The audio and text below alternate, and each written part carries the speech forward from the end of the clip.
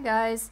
I guess most of you astronomy lovers and stargazers out there know about Stellarium, but for those of you who don't, it's free software, terrific software, and you can download right here. And in my pre-eclipse excitement, I've been playing around with it and reenacting the eclipse on it, and I just made a film to show you how I do it. So here I enter the location of where we're going to be. I preset the coordinates to a place in Idaho where we may be at the time. And well, this is how it looks like right now, local time. And I'm gonna reset the dates to August 21st. And I'll set the time to about almost 5 o'clock in the morning. So this is how it's gonna look like in Rigby, Idaho at almost 5 o'clock in the morning when we're lying down there in our tents looking up at the stars. At least that's how I think it's gonna look like. So you see Venus out there, Orion, and yeah, looks pretty good. Just speed it up a little. You can speed up the time here, and you can also slow it down.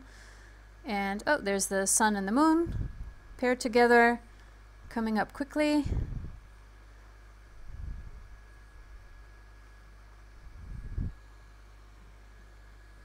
Start of the partial eclipse at 10:15. You can, move around, and zoom in and zoom out. Later on I'll zoom in a little more, but first I'll just show. Oh, look, there we go, it's getting darker. You can really see it getting darker right now. The total eclipse will be starting at 11:33, so I'll just slow down the time a little bit. Oh, now you can see Jupiter over there. And another star, I think that's Sirius. Oh, and there we have it. The eclipse. Oh, yeah, I'm really excited. I can't believe I'm going to see it like this. Yay. Oh, and that was it. 2 minutes. And then it's all over. And it starts to get light again.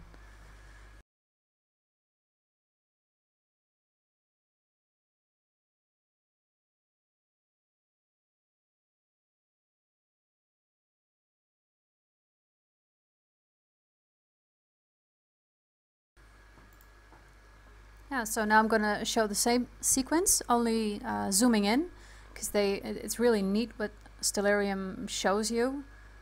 It gives a lot of details. I'll just speed it up, real fast until the you really see it getting darker here, until the eclipse starts. Now just zoom in a little more. Oh, yeah, sorry about that. I kind of crushed my fingers a couple of weeks ago, and they still hurt very much, so I can't handle the mouse that well, but I really wanted to make this little film for you guys, so just have to bear with me there. Just speed it up a little more, and there we are, the eclipse.